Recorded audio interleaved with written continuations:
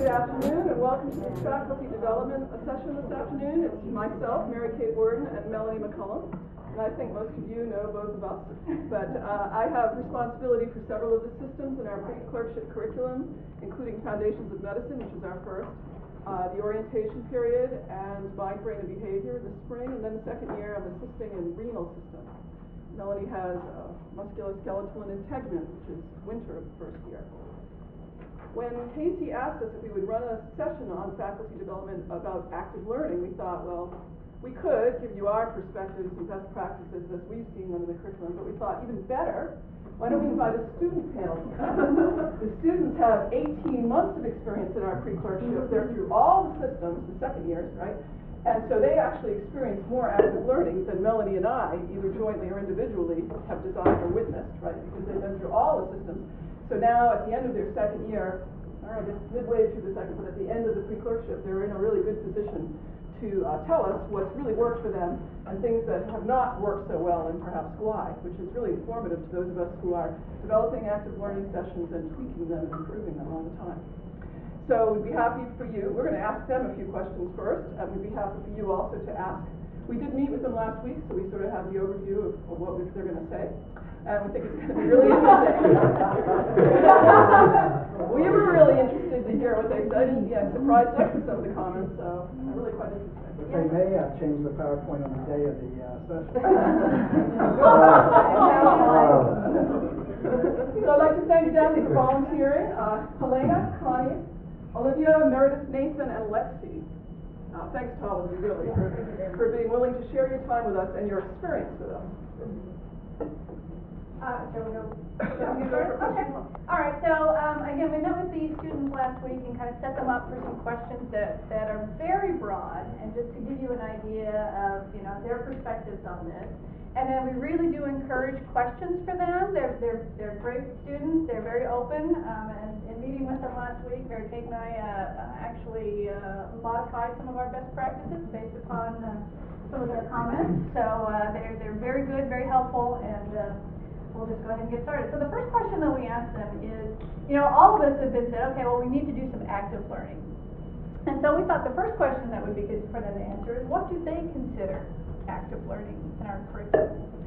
So we're going to go through, we'll start on this end with this question. And we're going to go through and just take a couple of minutes to give maybe 2 or 3 examples, maybe 2 examples of what you consider to be active learning, and then you all can build on that from as you go along. Okay, so I think active learning is engaging in the material and more than just reading it, but also learning to apply it. So I don't know how to say more eloquently than that, but some of the examples that I can think of, an example would be, in several systems we've had these workshops where we get cases beforehand, and then we kind of prepare them, and then the next day we go in with small groups with like a fellow, a resident, or an attending, and we go over these cases together with the attending. So that's a form of active learning to me, because we're not just learning the material, but we're forced to look at it in a case format and then analyze the case through the whole picture, from like radiology, what tests we would order, what treatment we would do, stuff like that. So it's forcing us to think beyond the level of what we see in the classroom. Another one would just obviously be TVLs, because it's more than just, oh, here, take a test on what you're learning, but it's also, here are some cases. How would you guys as a group approach this case? How would this group compare to this group approach the case? And comparing different viewpoints on that matter.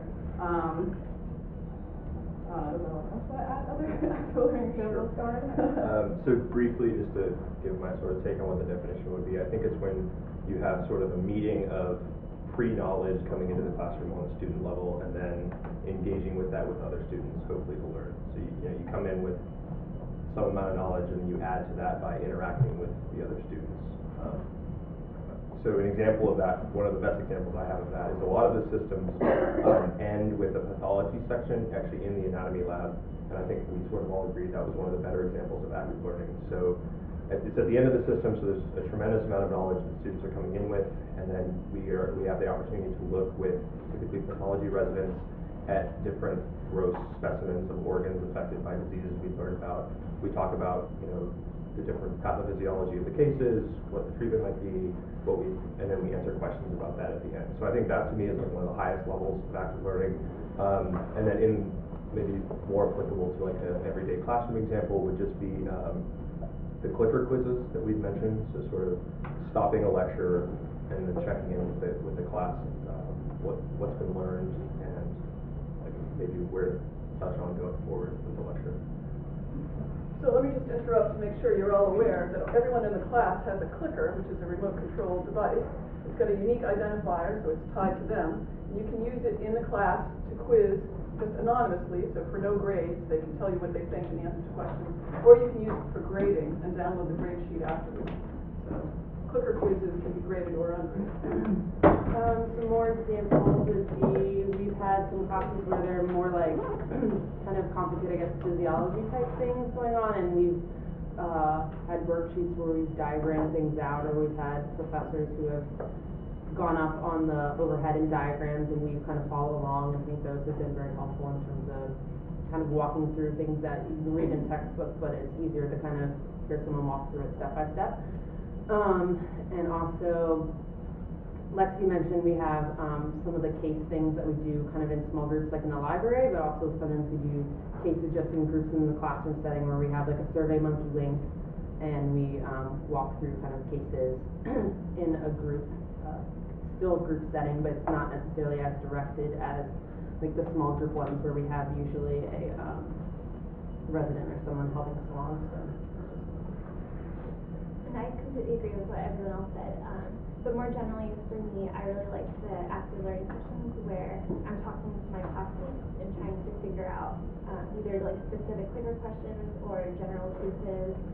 I think it just really helps me learn things when I try to explain it to other people and actually like verbalize it. And I realize like, oh, I don't really know how to say it or how to explain it. Some examples of this would be like the TBLs, the clicker questions where you maybe ask the teachers to our neighbors and like discuss the different answer choices. And then in cardio we also had problem sets at the end of the week where we would just have like 30-40 questions or so online to go through in a group. And it was so helpful to do that because you could hear from other people like their train of thought and then why they might have picked certain answers, why they didn't pick other answers, and then I would also contribute, like, oh, I think it's this and that. And so I think for me, just like talking it out with other people really helps. Everything everyone else said, but in addition, I think a common theme is that what really helps the learning process is feedback. So having fellows or residents there to help while we're doing problem sets is really helpful. In addition, for me, for online assessments, if they're allowed to be open afterwards, we can look at them, TBL questions, previous quiz questions, formative, summative. The more feedback we get via like answer explanations and things, the more I feel like I'm learning, and that is a form of active learning to me because I got something wrong and now I can look at why. And even if I'm not talking to other people, which I think is really useful as well, I'm still learning actively, in my opinion. Just a couple more things we haven't mentioned are the anatomy labs and the histology lab. What makes them active, particularly? Well, in histology, we're looking at slides. We have to kind of put two and two together and connect with what we learned before. In anatomy, we're dissecting and looking at each organ and trying to figure out what's what. So it's the fact that you're looking at or manipulating something and you're talking to someone while you're doing it. Yes. Okay. All right, great. Any questions for our panel at this point? Anything you'd like them to clarify on any of the Regarding the histology lab, so do you like to actually look each individual at your own slide? No. I personally don't like using the microscope because I can never look through a microscope. It hurts my eyes. I never figure out how to do it, and I know a lot of other people in my lab do the exact same thing. It would be great if we were looking at virtual slides. I think that I take much more out of that, and working with groups instead of each person looking at a microscope, I find better because you're never sure if the person next to you is seeing the exact same thing you are. I would say an example of what we do, I think we did this in cardio, was we would get these virtual microscopy links, and then in a group we would work through questions together, and so that way you can, so that way it's not like we're all cramming on this little microscope, but we can bring up a slide and be like, oh, do you see a gland here? I see a gland here. Oh, here's the gland, and then we know, okay, we're at this level of the tissue or something. So it's discussing with your peers, not necessarily each person on a microscope, but just still looking at a picture in a group together. Other questions? Yeah. I got a question. Almost all the examples that you guys gave, except for the one about using practice quizzes and getting feedback, even like open feedback, even if you got it right, you know, for practice exams, involve essentially group strategies or in-class strategies. There's obviously a group of students who say, well, I don't learn well that way. I prefer to watch the podcast. And I guess the question is there an element that can be active that a person does alone? So examples would be, are using learning objectives instead of just memorizing a handout, but having to do your reading with certain learning objectives in mind and figure out, especially learning objectives that say, describe the difference between X and Y, that's not explicit right there in the handout necessarily. Is that active?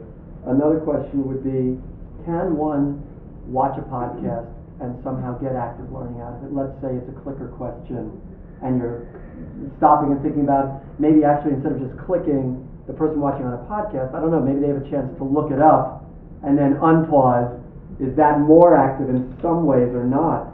And the question about practice questions, whether that is considered active or not. Because I've heard from some students that they don't like what they don't like about talking with their peers is if their peer is so persuasive about the wrong answer that's what gets stuck in their head. You know, so they prefer not to talk to their peers because they just if it's a practice question, they only know what they thought and they can find out whether it's wrong. I don't know what your guys' thoughts are, because obviously a certain chunk of class seems to, I don't know, maybe it's just active as harder. Like there's a group that says, no, I'm learning fine from the podcast. I don't know what you think about that. Answer the second question.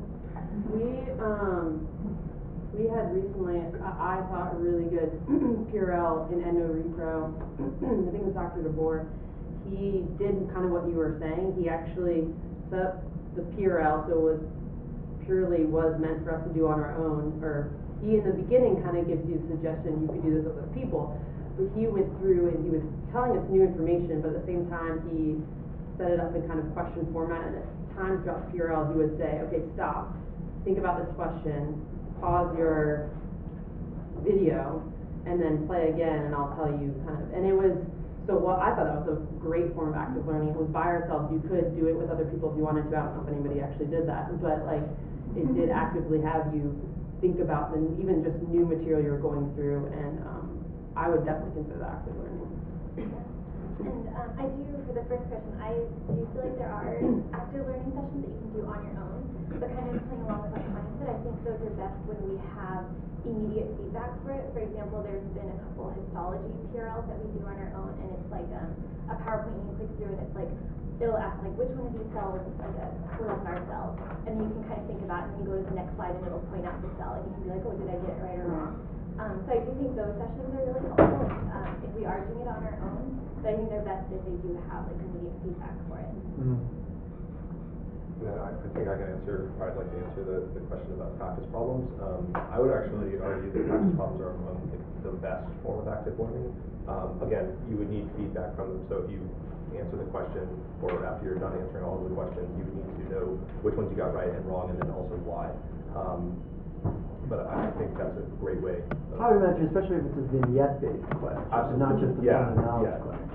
So to briefly, like an aside, I would think a lot of times we get like the practice questions at the end of each week or on exams, and every once in a while it'll say like no explanation provided for either a right or wrong answer. No, and I think that's one of the more frustrating things.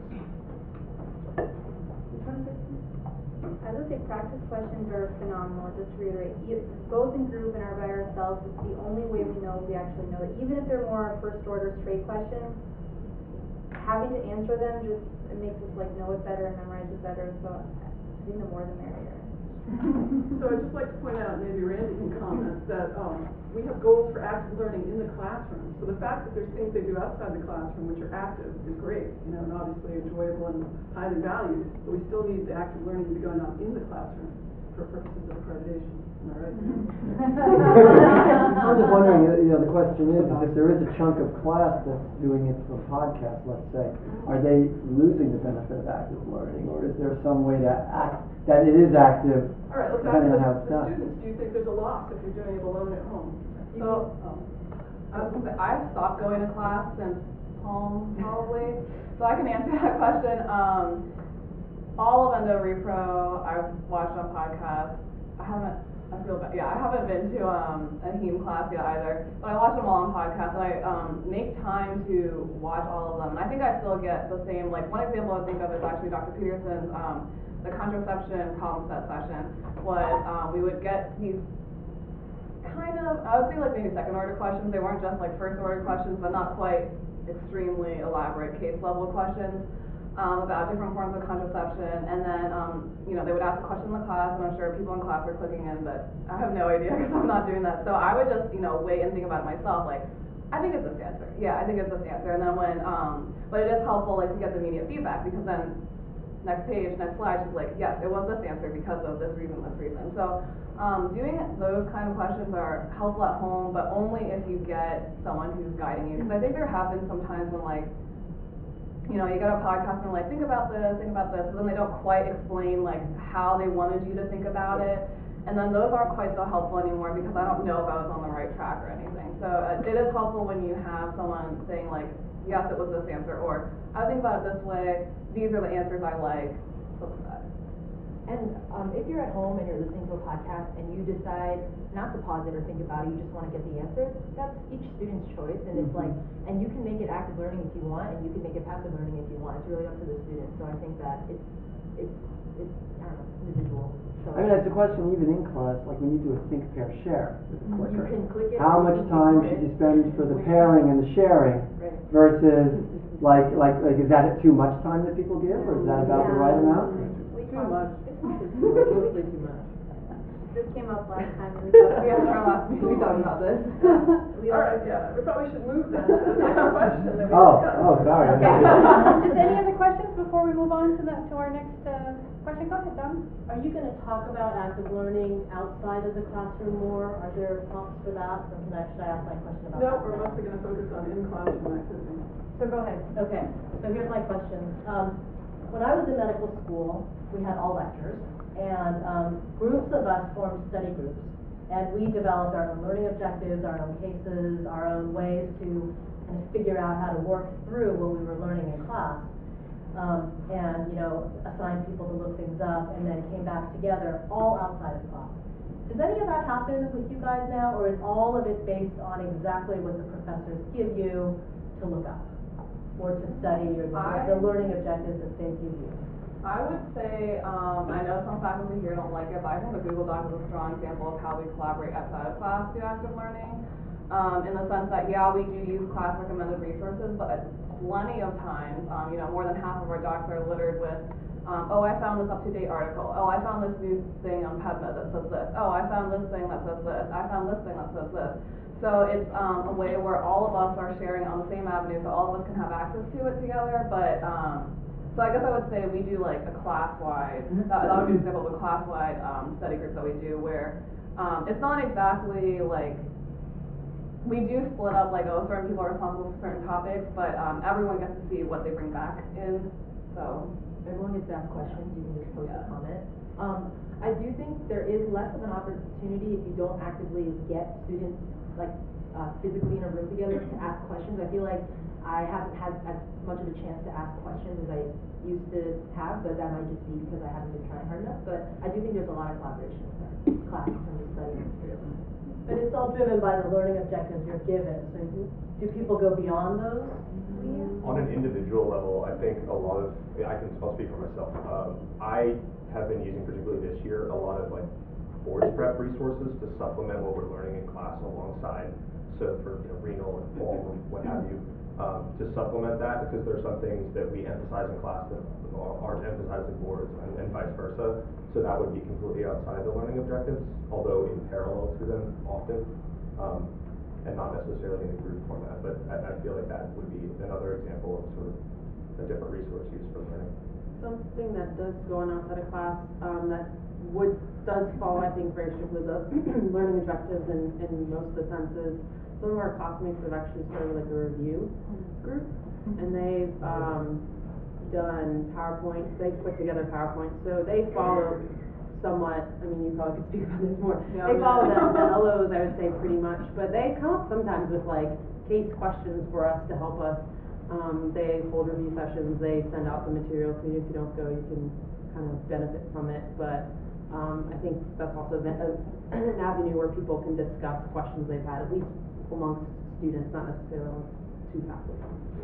Yeah, so yeah, just to add on that, we have like about a group of 8 or so students that it's always the week before a test, so we do it like the week before formative, the week before summative, and we split up all the topics that are responsible for that test, and then each person is responsible for making a PowerPoint to teach it to their peers. And so we try to follow learning objectives, but also we're encouraged by our group to make cases and stuff too, and then those get sent out to everyone in our class. But then also, if you do choose to show up at the session, which we always do like every afternoon leading up into the test, like it's a good time for you to just sit there and pause and talk, and because it's a very small style group, so anyone can kind of talk about it. And I think if you're kind of trying to get at whether or not we are able to think outside of the LOs, I think that might be more of an individual basis. Like I know some people don't use the Google Doc or use LOs at all, and they just base it off of lectures and the readings. Like I know I did that for the first half of last year, and then I'll go through the Google Doc and the LOs, but when I go back through lectures, I don't look at the LOs at all, and that's purely like just based on what the lecture is presenting. But I think that is maybe more of an individual basis on whether or not they're specifically relying on LOs. And in terms of like small group study sessions, I think some people might have study groups where they study with other people in class, but I think for the most part it seems like people study on their own. But I could be wrong. Yeah. I'm the opposite. I completely rely on a Google Doc because I feel like sometimes the resources aren't they're a little broad, and you don't know what the lecturer is looking for or will be testing you on. So the learning objectives really focus on study. Do you all know what the Google Doc is? This is a shared electronic document. The whole class is on the author list. You can read and revise it. It lists every learning objective from all the sessions in one place, and they just fill it out. You know, if the learning objective is describe how this happens, and somebody types out how that happens, and if someone doesn't agree with that explanation, they'll go in and edit. Right? Every class has been doing their own. It's done without faculty supervision. We did see the one from the class of 2014 after they left the pre-clerkship curriculum. So they give it to us as a historical document, but we don't read it or revise it or monitor it while it's going on. Pretty active. Yeah, it is a really good example of active learning because it's truly dependent on how well are your peers like agreeing with this is the right answer. And you know, we oftentimes have someone say, actually I don't think this is right, and then everyone will go hunting for resources to prove one way or the other, and eventually someone comes up with something definitive. So discussion outside class. Would you say the Google Doc is more detailed than if there was a handout for the class? Because a fourth year told me that there's a real fear on the part of the first person writing that section that you don't want your class to fail a question because you didn't put enough information. Depends on the authors too. Yeah, there are great authors, and then.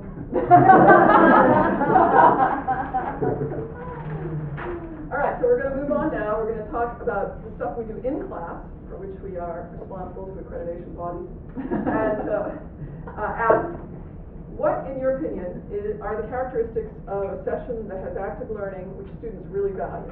So, good quality active learning, highly valued by students. What would characterize those kind of sessions? Let's start on I would say, we talked about this before, but the time frame, when they're too long, everyone kind of zones out by the end, and it's just not productive anymore. So keeping it short, be it TBLs, problem sets.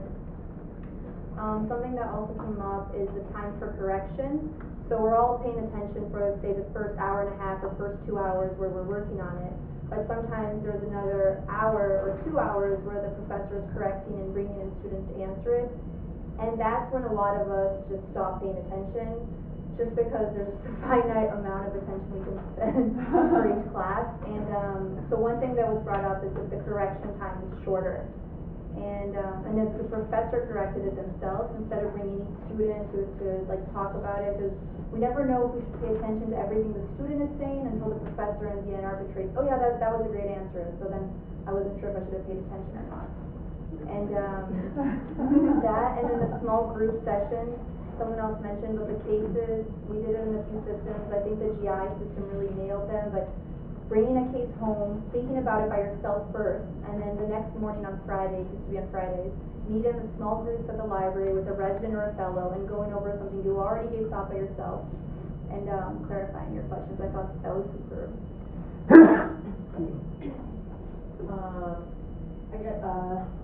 I guess like we've been talking about before, instant feedback is super helpful because it helps us like gain more confidence in terms of remembering things and integrating information. Like that was correct. I'm not just guessing wildly here. So feedback from whoever is running the session, like especially like people with like having feedback from students is great, and your fellow students, you know, we all are contributing to knowledge, but you never know if it's the right thing or not. So it's good if the professor or the lecturer is able to confirm that. So instant feedback helps a lot.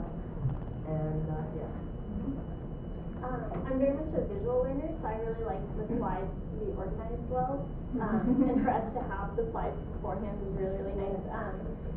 But in terms of the organization of slides, like for example, if you're doing active-based learning and it's case-based, and let's say you're going through it and you're like, okay, what are your differential diagnoses? I would love it. I love it when the slides afterwards say like, okay, these are the differential diagnoses that I would come up with, and then you slowly go through each differential diagnosis and explain like why that's there, maybe why some are not there, and then this will be like after we've talked a little bit about it, and then you go into like what labs do you want to order next, and then again the next slide after that would have like the labs listed and why each one is ordered, and then maybe at the end you can ask us like the question, okay, what do you think the diagnosis is, and then you'll give us some options, and then again explain like why this is not the answer and why that is the answer.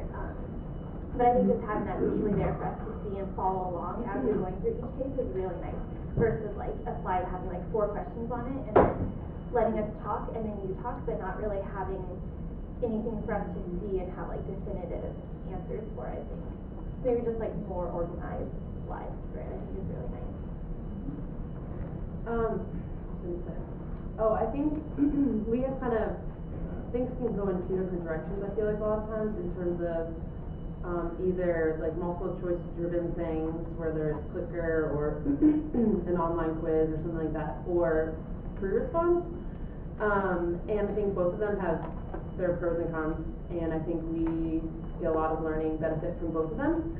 I think specifically in regards to the pre-response type of questions, I think we've talked about it in that they are super helpful for our learning in terms of based on if they're matched to where we are in our learning, if that makes sense. And additionally, when we have to pull things out from ourselves, clearly that takes more work than just recognizing an answer. And I think those help us a lot. I think the best times of those are when we have an expectation going into it, knowing it's going to be like that. So like if we've had one set up previously and we kind of maybe didn't do it as well because we didn't really know, but the second time we did a great job because we knew what the expectation was going into it. So I think in general, having clear expectations for whatever the activity is helps a lot, being able to be properly prepared so that we can get the best out of it, because I think those pre-answer things can be super beneficial if we're going into it with the right preparation and expectations for it.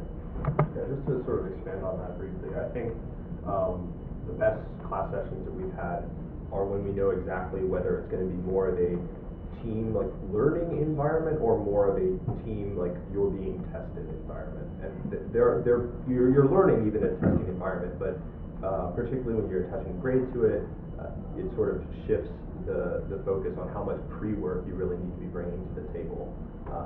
And how much pre-work you would hope the rest of your team is bringing to the table. So I think just briefly adding to what you're saying about what's the expectation about how much pre-work you've done, and what the class session is going to look like as a result. I think is really important. Yeah, and I'm just gonna, echo what everyone else said. In terms of the instant feedback, students and experts, I definitely think we all agreed last time that expert feedback is better. An example of something with that was, again, we brought up how in the cardiac session, we would have these problem sets, or basically these mini formative, of sets of questions that we would all work on together, and then we would turn them in for a grade.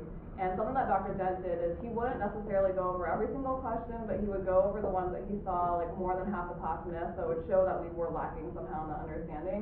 And so those were helpful because it would be first Dr. Dent going over it as opposed to hoping you have a student who knows what's going on going over it. And it was also helpful because he wasn't like Elena said down there, it's hard when you're going over questions that, you know, are pretty easy, and then the students just stop paying attention. But Dr. Dent only highlighting the ones where it was obvious that we weren't doing so well at it. I think that helped like direct our attention more because we would recognize like, oh yeah, I did have a hard time with this question. Like I am curious to hear what he has to say, as opposed to, oh, I got that one, I'm just gonna pay attention now. So I think those are really important. And then the pre and post work thing, I always do pre-work prep, so I completely agree. Like whenever we go into active learning sessions and it's pretty obvious that some people are just there to learn versus some people already did pre-work, it's really hard to like learn together because some people are at different levels than others. And it's fine that some sessions we all go in not knowing things. That's okay. I just think it would be better if you could tell us, we want you to prepare for the session versus it's okay if you just are trying to learn and absorb something from the session, because then otherwise students are at different levels and it gets frustrating and that's never good. And just also, I think to clarify too, because we've said that we like to collaborate, and then we've said how we don't want to hear the answers from each other. So I don't know, me hearing that said back is a little. I was gonna comment on that. Okay. I don't know, other people would say, I think like we get a lot out of collaborating and talking through things. It's just the fact of getting a final answer from someone is the difference. It's like, in some of the problem sets, it's like great to be able to collaborate, and we are in different places a lot of times in our learning, and so someone else who got this one thing really well can explain it to me, and something I got really well, I can explain it to someone else. That's awesome. That's like a really helpful, it has been for me, but I think it's the fact of like the final say. We're not necessarily teaching each other, we're using each other with an expert to kind of, yeah.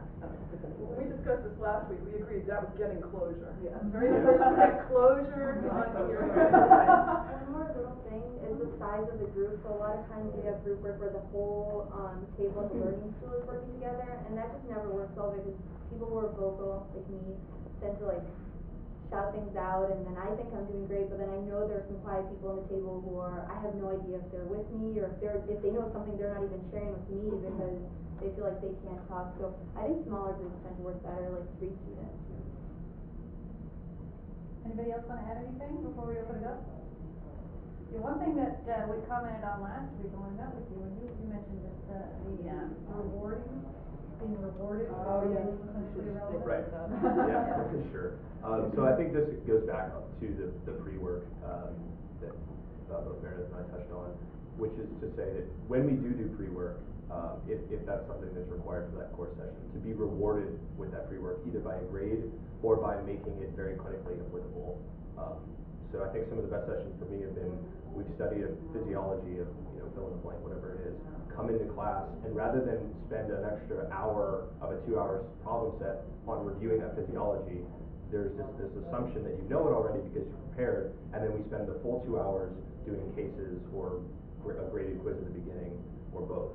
And I think those are the best sessions, because that's how I reinforce the learning of the physiology, by seeing what happens when it goes wrong, or what multiple choice questions look like, and how I'm going to be tested on this topic. I kind of disagree with that.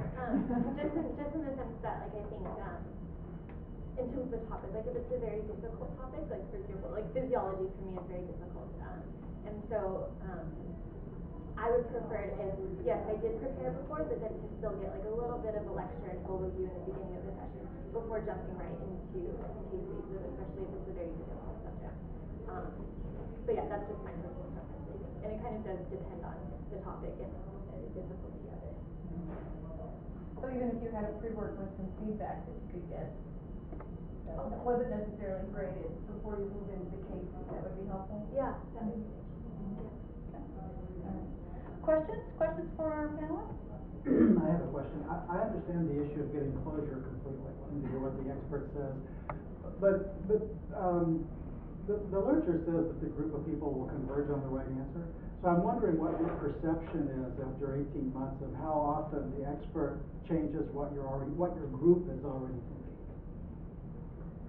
Not that much, but closure is really important. I get it. I get that part. I got the closure part. So I was just wondering how much they really, other than the closure, I was wondering how much they add to your knowledge. I think Just out of closure is curiosity. good for like the psychological benefit, but I can only think of like maybe less than 5 times. Like specifically I can think of them in TDLs where like the whole classroom is on this one train of thought and then the expert is like, actually, you should have thought about this. And then we're all like, oh. But that doesn't happen at all that often. Like one of the recent ones was we had an endo repro TDL and I think we all were thinking, oh, this high beta HCG must mean this. And then Dr. Bray was like, what about a multiple gestation one? And then no one in the room, I guess, had been thinking about that. So that was helpful in the sense that it did like having that expert feedback was helpful because obviously we were all off track there. But yeah, it really it doesn't change that much.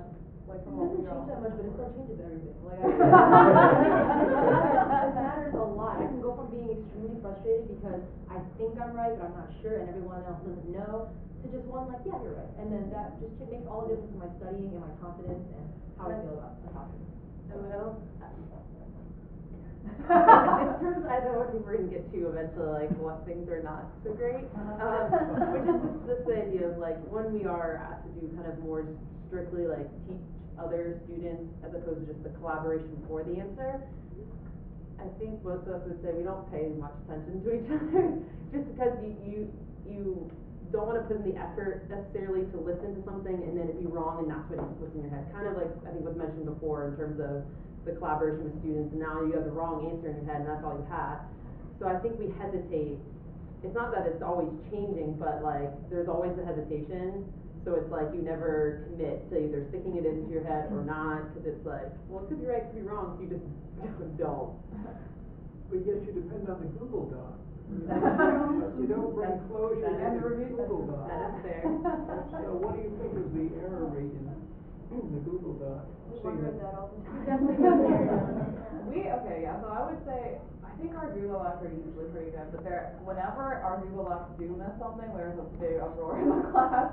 And I can't think of a recent example, I'm sure you guys all know that one. And it may be partly too, it's like a group of 3 people and one person's wrong versus 156 eyes. Yeah. Someone's gonna catch it. I think that might be part of it for me, is that like, I know that there's multiple people checking it versus just if we're in a group of 3 people and one person misleads, you don't have as much counterbalance to it. I think the Google Doc is just like Wikipedia, but instead of thousands of people over the world, it's 156 people reading more or less the same paper. The margin of error obviously is smaller, but yeah, there's also that. And we tend to write our sources. So whenever I see like 1 through 5 was written by Olivia, and I'm like, okay, what sources did she use? And I know she used the class sources and Word's review and stuff. Yeah.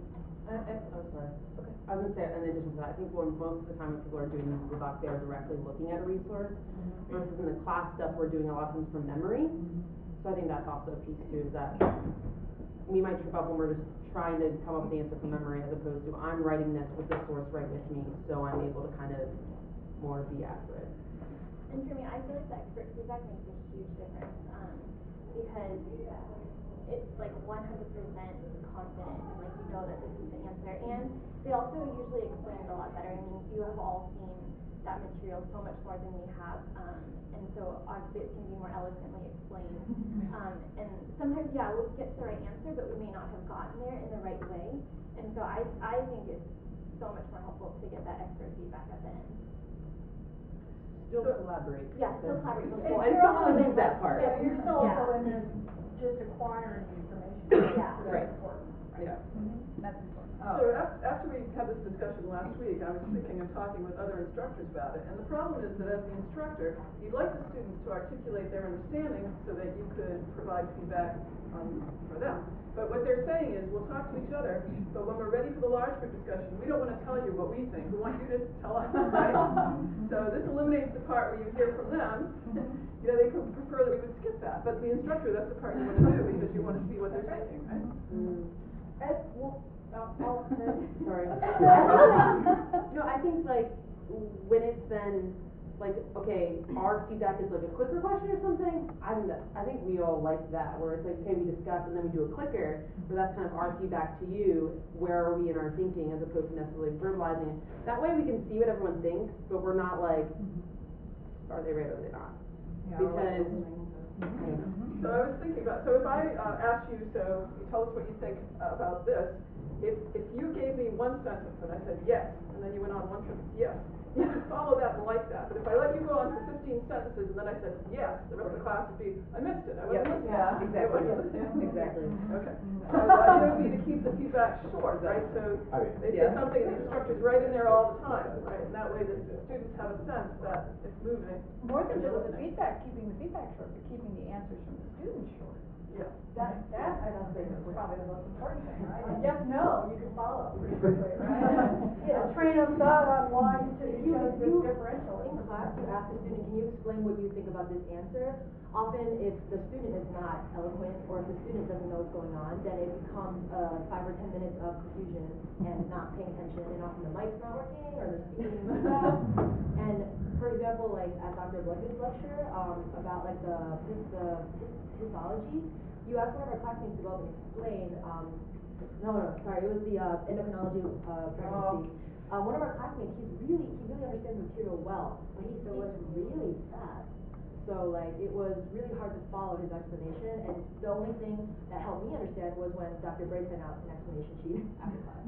So, I think it's very valuable for you to see how we answer, but it's not the most effective way to do that in class. I feel compelled to just toss something out for you to react to. So I think the faculty are asking you to tell how your group thought about a problem, so that they understand your thought process. Because if you have the right thought process, then you can apply it to a novel situation, is what we would believe. Rather than the faculty just telling you the answer, which you're now memorizing for that one case. Okay? Now, in a novel situation, can you really then solve the problem? So that's the paradigm. And so I'm trying to figure out, if we skip that part, it's the same as just memorizing stuff, right? So one thing that I brought up last time, I think GI was just about as perfectly done as a system could be done, in my opinion. Next to mind brain behavior. I just want to get that on the video. Well, because it was one of the systems where everyone after the summative, from what I'd heard, you know, they're all saying, oh, these weren't first order questions at all. And we were constantly getting cases that we would have to fill out on case tool, and where we would be faced with like novel cases, and somehow I think we were all learning, and I don't know what GI did right. But I know, like, for example, I really like Dr. Shaw's sessions. He would pick like a lot, we would do tons of cases, and after a while I think you could see like you could see patterns on like how to think, or you know, I started recognizing like, okay, certain blood tests are indicating certain things, and so it would be in class those sessions would present like probably any other active learning session, you know. There would be a case, there would be a clicker, you know, people would talk a little bit, and then I don't think we really spent that much time on like explaining of it, but it would be like we would see so many cases that it just started to become innate in our heads, and we could see patterns. And so when we did get a new like case tool type of question, and those cases were often like pretty hard, if you guys remember, like they're like, you can use any source you want, and I was always on UpToDate because I didn't know what's going on, but we were still able to think through it because we had already been equipped with like the right patterns and stuff to think about. I was going to say something that really, I think one of the reasons we hate the student feedback is this is always in the end of an already long session. So I think it's like the time thing. We're already like the time where we're zoning out and stop paying attention. So if we had a situation where we had to answer something by ourselves, and then you asked us, and it was what we had just worked on, I think I would be much more likely to pay attention to the student feedback than, for example, like the end of like 7 questions or 8 questions in a TBL. I'm not paying attention because I don't know, I put in my energy over there, so. I still don't think that it's an effective way when so many students have so many different approaches, even if it's groups of 5 or 6, and then you ask one student to explain, and then they explain in a way that is not conducive to our understanding, and then you'll understand how they got to it, but we won't understand how they got to it. And then if you try to say, well, I see your path here, let me explain to you what I think, then we have missed the first part already because we don't understand how the student understood it. So it's not effective, but I can see there's definitely value in you understanding our path to getting to an answer, but there should be a more effective way of getting to it. And with that, I think, kind of like an example that you gave, like if the professor is just saying like, this is the answer and then now we're memorizing, I think that that's like not the most effective teaching, but what I find most valuable is when the professor is explaining how they got to the answer, just like what you want to hear from us, we want to hear it from you. And I think because you have more experience, we very much more value in listening to that statement than if it was from our peers. And so I think it's not that we don't want to explain how we got to it, but at the end of it, we all want to know how we get to that answer. So don't just give us like, this is the answer, but like, it's really helpful if you do explain it. And I think that's like, what would be the best. And it seems like sometimes what happens for us is if we do explain it and the person's like, yes, and then we go to the next thing, even if it was just like yes, but then they had a slide where it was their thinking process, then we could still, I feel like, be able to have that interaction of, are we thinking about things right, but then still have the follow-up, because if you do mess something, all the professor says is yes, and you're like, what did they just say? Or if it was like, just a highlighted slide of, here were all the things, and then move on. So at least you can come back to it if you want to, but if it is something that's just kind of said, then you missed it, then you kind of missed it. I mean, unless you go back to the Purell, I guess, or back to the worship recording. I don't mean to buck the trend, guys, but I don't really agree. It doesn't bother me at all when students talk. Like, I feel like I get the same amount out of it, other than, I guess, for a small difference in closure. I don't know. It really never bothered me in terms of like people going up and talking. I prefer to hear the different opinion regardless of who it's coming from. Obviously, I might give it different weight in terms of how much I'm gonna like lean on that blindly, but yeah, it doesn't bother me. So. One of the things to remember when you are capturing comments from students is that you do have to make sure that the whole class can hear what is said by the student. I've heard a lot of students being allowed to talk without having a working microphone in front of them, or they've got one of those microphones that it just blah blah blah blah blah, you can't hear a thing, and I'm like, what? And so they can't benefit from that at all. And I think the more you do that and the more that happens, then the more likely you are to check out of the session. Is that right? Or if the lecturer just, instead of maybe reiterating, like, oh, okay, so you're saying this, and I think yes or no, you just go, yep, that's great, and then we miss the important part, especially the other thing. Right. So it is important to really work those classroom discussions so that the entire class benefits from what the students are saying, in addition to just being able to hear the faculty. Other questions for the panel on this particular topic of what works, what features of active learning sessions work Are high quality or valued the most? Okay, then we should go on to features of sessions that would be low quality active learning. Yeah. We were transitioning to that. So are there characteristics of sessions which, when they happen, are very likely to be poorly valued by students? What would those be? Let's start in the middle. I'll start with an easy one. Sure. Bad person. I think we already kind of mentioned it. Back to think, fair, share, or really in general, I think matching the amount of time given to discussion, or finding the right amount of time is really key. If we're given too much time, we check out and start just chatting about other things.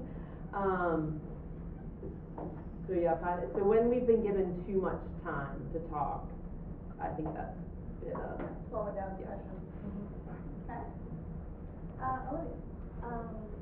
Mine's kind of nitpicky, and it's more personal, but I really don't like it when the professors just come up to you randomly and make you answer a question if you haven't had time to think about it yet.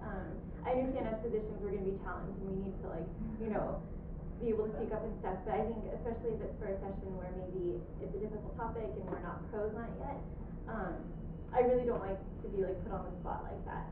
Whereas it's not so bad, I think if you give us some time to think it through and then you kind of ask like, okay, who at this table maybe wants to talk about it? I think that's nicer. But cold calling. If you cold call a table, that's not as bad. yeah, cold call table is kind of it. But if you like come up to us and you're like putting the microphone in front of us, I go to like 99% of the classes, but I will not go to those classes. And so I think that's just kind of a personal thing. But I feel like I know other people feel the same way, and I think we kind of sit there really tense and I can't really focus. And so I just like it better if it's like a group thing. Okay. So I think for me, I think I highlighted in sort of what was positive, which was pre-work and then reward. So the flip side of that would be to ask for a lot of pre-work, come into class, and then have it be sort of a complete regurgitation of the same pre-work that you assigned. I think those are the types of sessions, despite my belief that it's disrespectful to leave, I'll leave. Because I'm not going to sit there for 2 hours and sort of relearn what I spent all of last night doing. So I think that is probably like the number one thing for me. And then similarly, the timing. I'd like to reiterate the timing. So something that could be done in an hour of class that stretches to 2 or 3 is frustrating to a certain extent.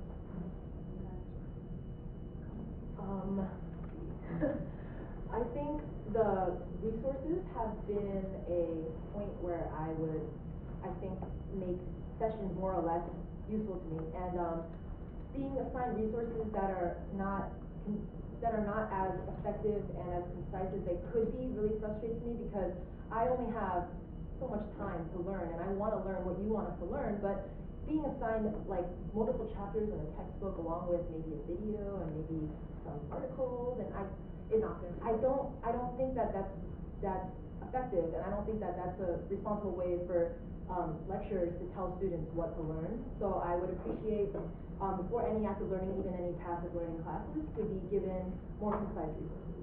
I don't like, if it's from the lecture, even better. I would like to see that. Also, PowerPoints, if they could be sent to us earlier.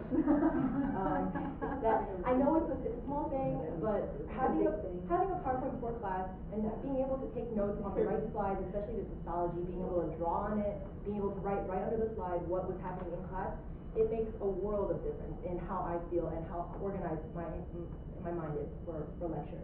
So if there could be, if people could give their PowerPoint to the systems leaders so they could give it out to students, yeah, I would love that. So Connie, if you look at the pre-work for session, it looks to you to be extensive. What's your most likely response to that? I will look at the Google Doc and not look at the resources, which is a waste, because if I had time, I would do all of it. I don't want to be a slacker, I don't want to feel like I'm missing out on little bits of information that could be like really important to my knowledge, but there's just not enough time to do that. Will it change your willingness to come to the class and do the active learning part? I don't know. Depends on how good the Google Doc is. How far before class does the Google Doc come out? So Google Docs, so I'm one of the people who does the Google Docs like committee or whatever. We put them up.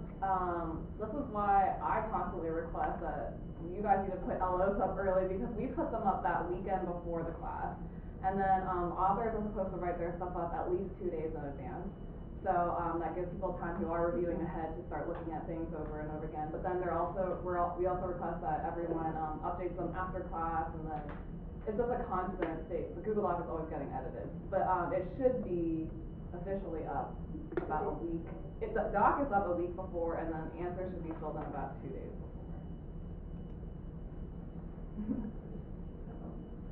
So, Connie, a scenario thought. We often purposely try to put parallel materials that are totally overlapping so that people can choose their approach, I guess. Is that contributing to the confusion or apparent overload? In other words, often when a PRL is posted, the PowerPoint alone that was used to make it is also posted. We're hoping people realize that they should choose one or the other. Often we're posting a handout and a PowerPoint that are on exactly the same territory, although obviously you don't have the visual opportunities in the handout usually as you have in the PowerPoint. We expect people to use one or another, but taken together, that can look like all sorts of required preparatory material. I support having multiple versions of the same amount of information. I think that's lecturers being receptive to that students have different learning styles, and I think that's great. All you have to do is say, these are the things.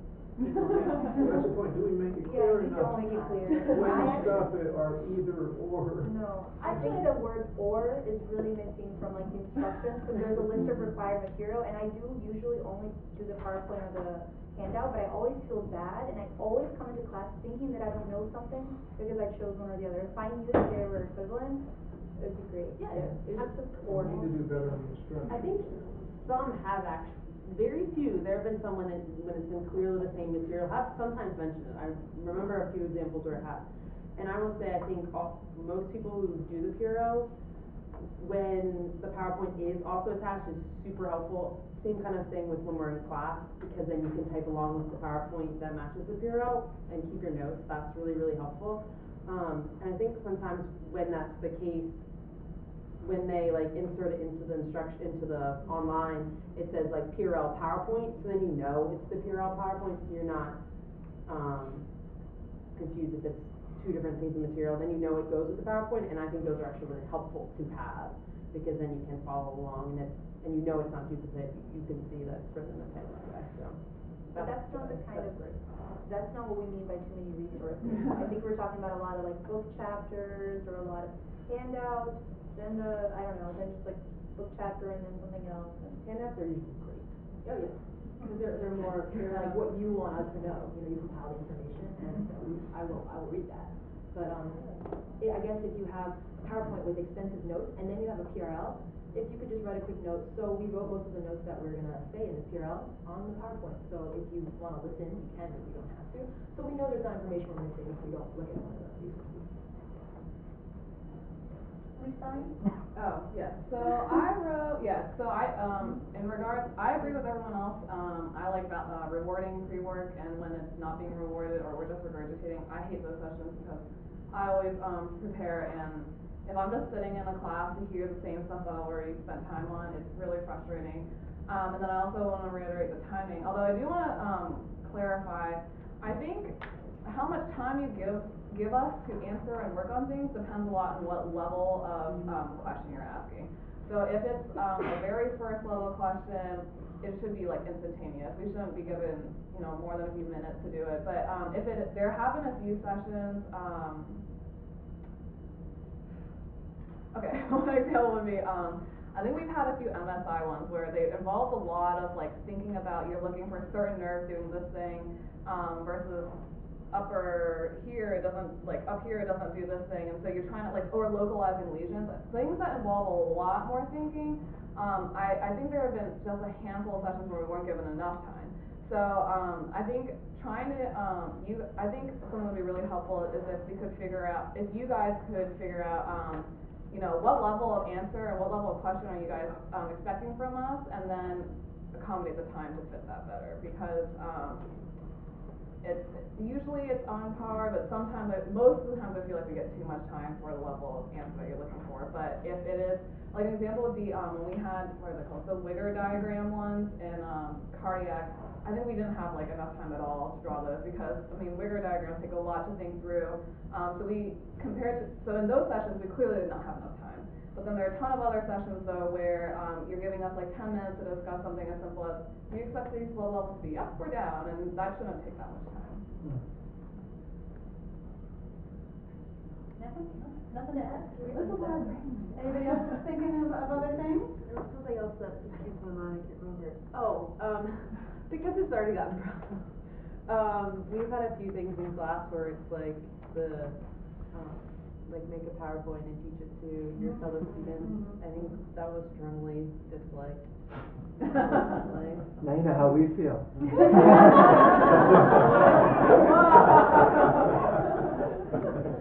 So that is one of those cases of teaching without knowing. Yeah. Without having It was like, there are a few different, it came up a few different times in different formats.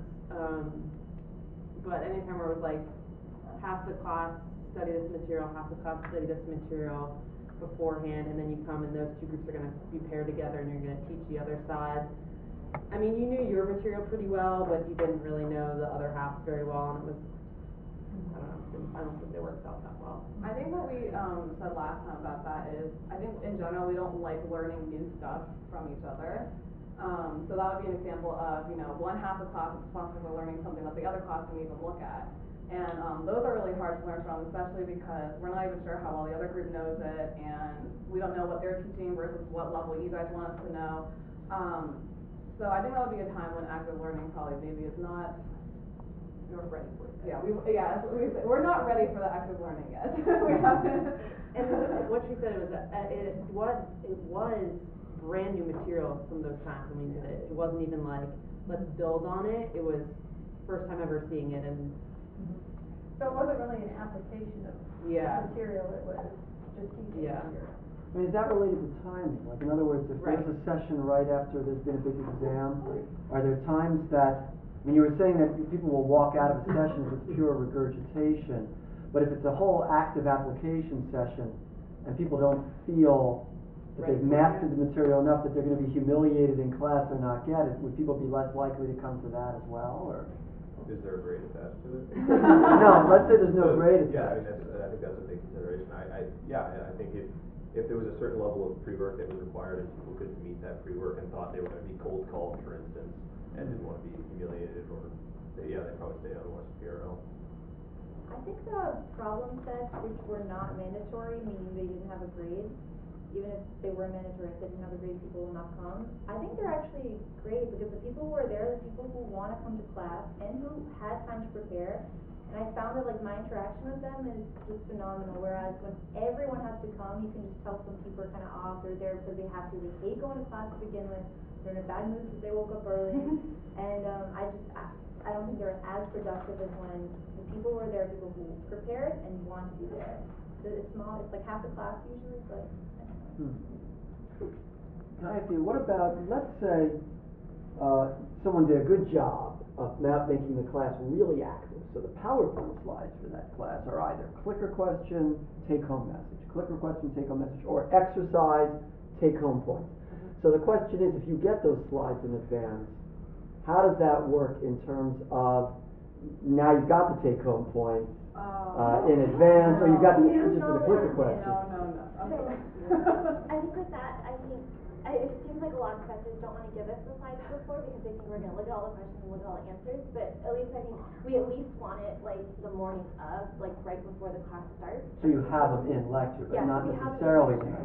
Yeah, and then if you do have it up, I never look at it. I think most people don't, and if the people are going to look and are going to like uncover the boxes and look like they're going to do it, and like they're kind of doing their own little thing, but I think most people don't. How do you like that? So I know Bart Nathan does the black boxes. Do a lot of people do that, or? Some people don't like the black box, but even if it's like a duplicate slide, like the first slide doesn't have the answer but has the question, and then the next slide, and it's like, don't go to the next slide, the next slide is the answer, or you just tell at the beginning, like, don't go to the next slide until we've talked about it, like, most people will do it because you want to actively learn too and like see if you worked it out. Yeah. So even if it's the first one's just the questions and there's no answer, and then the next one's there, but you haven't gone to it yet, like, you have it, so you can take your notes alongside of it, but you haven't looked at it in advance to know the answer. I think just people object to calling it an honor code violation, given that single sanction policy, like, you know, the whole UVA policy saying that, like, you deleted a black box and saw an answer on a PowerPoint is somehow gonna get you kicked out of school because it's an honor code. Like, it's that, I think that's what people were reacting to.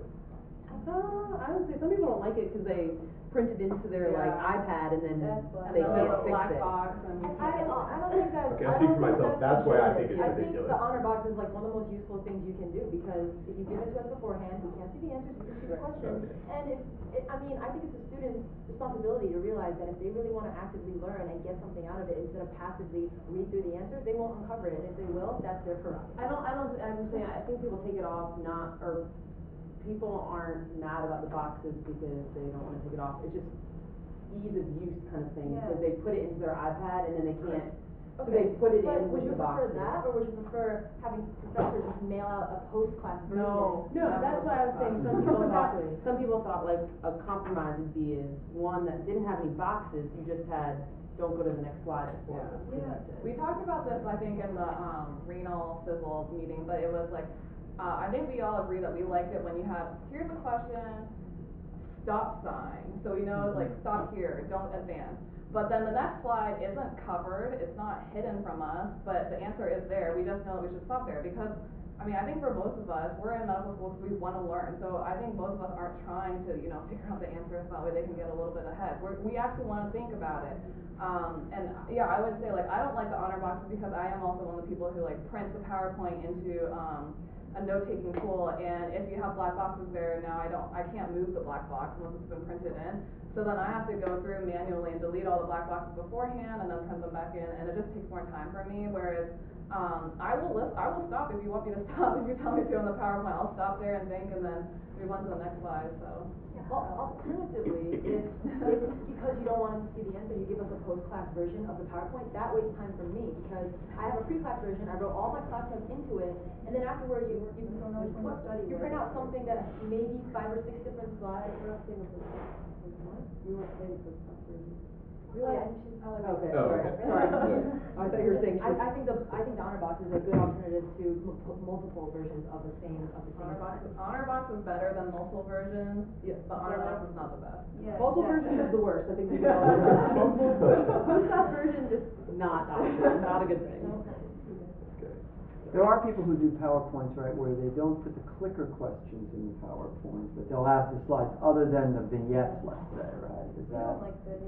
Yeah. Or you like having the whole We thing? like having the whole thing, because then when we go back on it, it's all there, and then we can still take notes on it, and like, we're not frantically like copying down the whole case in class. Right, or if you want to go back and look at a question, and it's not there, it's kind of like, oh, I know we talked about this in class.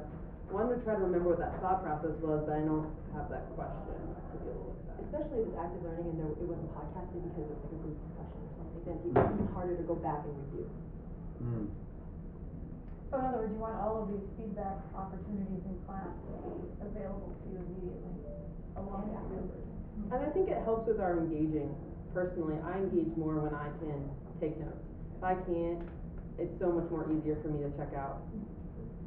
Yeah, I will leave classes if I can tell already that, it's missing huge amounts of slides, because I'm not going to take the time to write down all the information, because, you know, class moves too fast. I can't, like, write down everything if it's already missing. And then we've had a few times where, like, there are slides with, like, awesome diagrams, and then we never even get to see those diagrams again, and I'm like, well, I really wanted that diagram, that was the one time I learned the material, and then you just don't give it to us. So, I would really prefer that the class version is the same as the one that we get, so that way we can take notes right when it's happening in class. Other questions?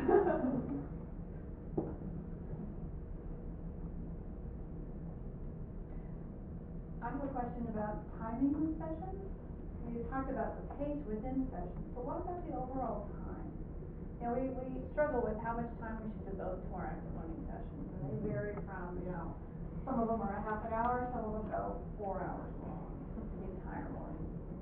I mean, is there a point where it's just no longer of value regardless of how well it's designed? Okay, when is that? Yeah, I mean, 4 hours, I think it rarely, even if it's a good session, I think it will rarely be productive the entire time. I think usually 2 hours is a good limit, but I honestly think it depends very much on the activity. But I think for TBL, we mentioned that. I think TBLs that are longer than 2 hours tend to lose us. Same with problem sets. So 2 hours is about it? Or our brains max out. I think it does depend on what's going on though. Like I think there are like 3 or 4 hours or so sometimes on like pathology problem sets, but they're like giving us like cases to go through, and then we have like the gross specimens to look at, and so like it's still very interactive for us to go through. So yeah, I don't know. I can do 4 hours. I think if it's like kind of mixed and very Sure, like, you've got lots of different things to do. yeah. Sure, makes sense. Yeah, I think like the 4-hour block we had for like I think it was gyne and breast malignancies, just that we had like a week ago. I thought that was a really productive 4 hours. So yeah, I don't think it has very much to do with the actual length of the session, although it could. You know, some sessions are longer than they should be. But I think it's more about like how the time's used. So in other words, one of the Dr. worst Duffy, things that you could do then is have a long session with the last hour devoted to students. discussion. Was that even active learning with Dr. Atkins and Dr. Dustin? He's talking about the other one. Oh, the other one? With the tumor board one? Yeah, No, I'm talking about the Dr. Dustin one. I mean, it was It wasn't, I it don't was know. 4 hours of mixed active and Yeah, passive. that was the best class I've had in a long time. That was amazing. Well, it's just they were just great teachers. Okay, so Dr. Atkins had labels and she pointed at things and mouth, and pathology, histology makes so much more sense when someone is there and they don't just say, look. Okay, next slide. Like, they say, look at this part of the histology slide, or in pathology, notice how it looks like this. And like, sure, we read it in a handout maybe, but having someone there point with the mouth, it's such a big difference. I know it doesn't seem like it, but Dr. Atkins was so great. She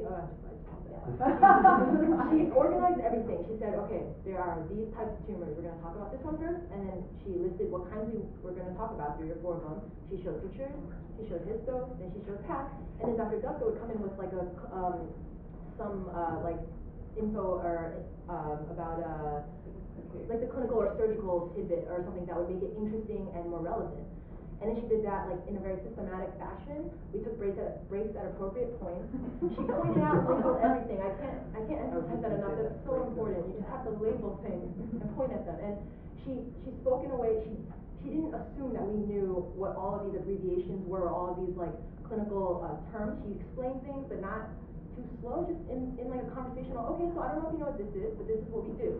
She explained it like, in clinic, this happens sometimes, but it wasn't so esoteric or basic science that we lost track of what was going on, you know?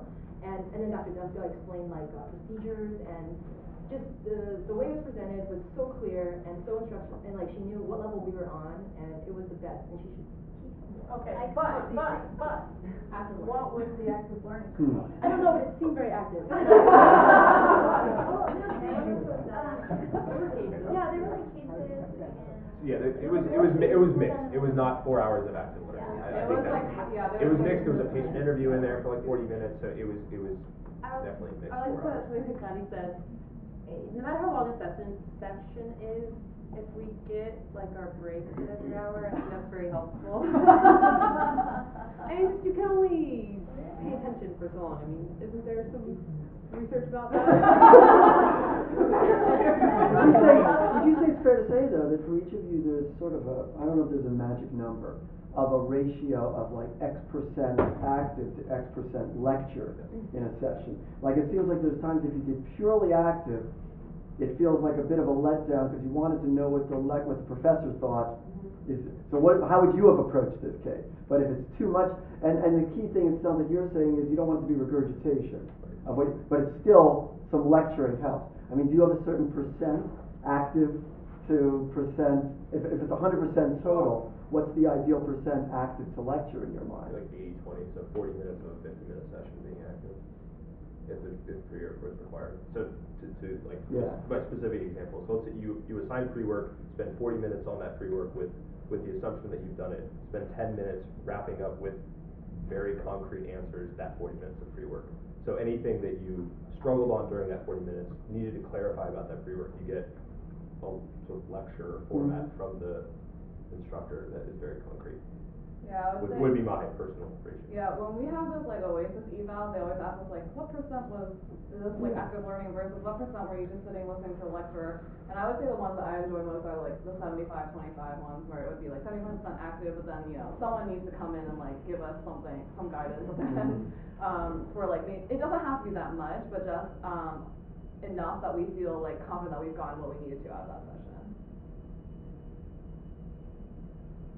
Did you ever find there were some sessions that just didn't lend themselves well to active, that you say, you know what I could have used here was a good lecture, or do you think that everything could lend itself to active? I think when it's a really hard topic, things that we can't learn by ourselves beforehand, like especially in the first week of the session, of a system, when we don't really know anything, we don't have a lot of background, like I think more lecture then is nice.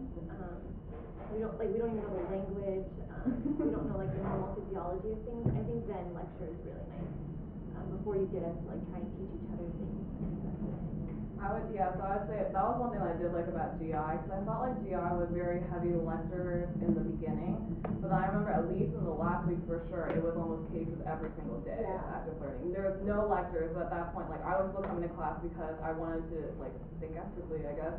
But that was helpful because we weren't being forced to, like, do stuff with material that we weren't comfortable with yet. But then by the end of the sessions, that's why I think we all like those path labs too that we do at the end, because by then, we've been equipped enough with information that we can really like climb to that higher level by doing some active learning. So I think it's like really important to figure out when things fit into our overall like system. So we should clarify that for a system to be considered, for a session to be considered active, it has to have 20 minutes out of 50 being active. If it does, then it meets the criterion. If it's less than 20 out of 50, it's not active, it's a lecture. And so when the instructor's planning, you tell them that, you tell them to shoot for 50-50 because then you're likely to get there. But we always ask students afterwards, what did you think? And the estimates are usually widely disparate, right? Even for exactly the same thing that everyone was in at one time, we get wild estimates from the students. So 20 out of 50 needs to be active per session. How much of the curriculum needs to be active? Like, how much of 60%. Of the entire curriculum. But it also depends on how you define active. In other words, is the time that you're thinking, pairing, sharing, that's active. Yes. But what about when you're... Activity is students talking to each other or back and forth with the instructor. That's the definition of active. So 20 minutes of that, and you're good. Out of 50. The CPE is 100% active.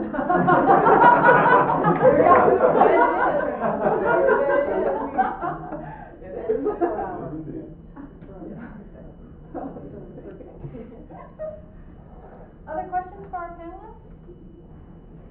Actually, you just said that talking to the instructor is considered active. I was under the impression that it was really only the time that the students spend discussing with each other that was considered active, and any time that the professor answers a student's question, that is not considered active because it's kind of a didactic, I'm telling you the answer. So there it would be the duration. So if we're back and forth in conversation, that's active. But if I'm going to talk for 10 minutes, I have stepped over into lecturing.